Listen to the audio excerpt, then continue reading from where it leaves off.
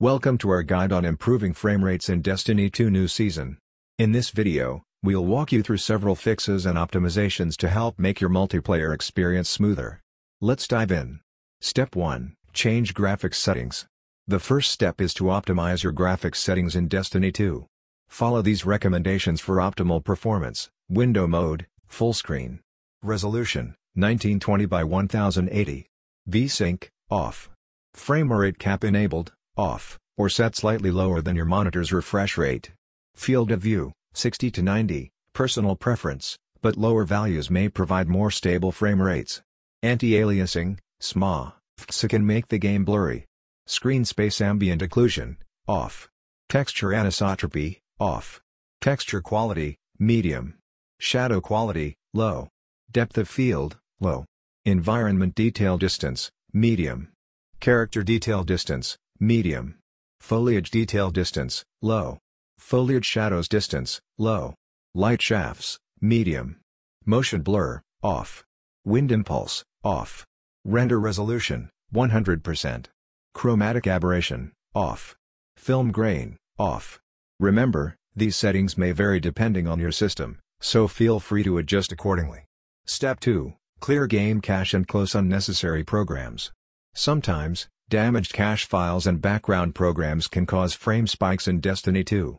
Follow these steps to clear the game cache. Press the Windows key and type in Run. Open Run, type %updata% and hit OK. Find and open the folder named Destiny 2. Locate the Destiny PC folder and delete it to clear the cache. Additionally, make sure to close any unnecessary programs running in the background as they may consume system resources. Step 3. Delete shader cache. Shader cache files can accumulate over time and impact performance. To delete them, for NVIDIA GPUs, navigate to c:/program data /NVIDIA Corporation /NV_cache in File Explorer. Select all files and delete them. For AMD GPUs, open the AMD driver software. Click on the gear wheel at the top right to open settings. Go to the Graphics tab. Expand the Advanced option and click on Reset Shader Cache. Select OK and restart your computer afterward. Step 4. Disable in-game overlays. In-game overlays from software like Windows Game Bar or Discord can affect game performance. Disable them to improve FPS in Destiny 2. Step 5. Disable core isolation, Windows 11. If you're using Windows 11 and experience performance issues in Destiny 2, check if core isolation is enabled. Follow these steps to disable it. Open the Windows settings.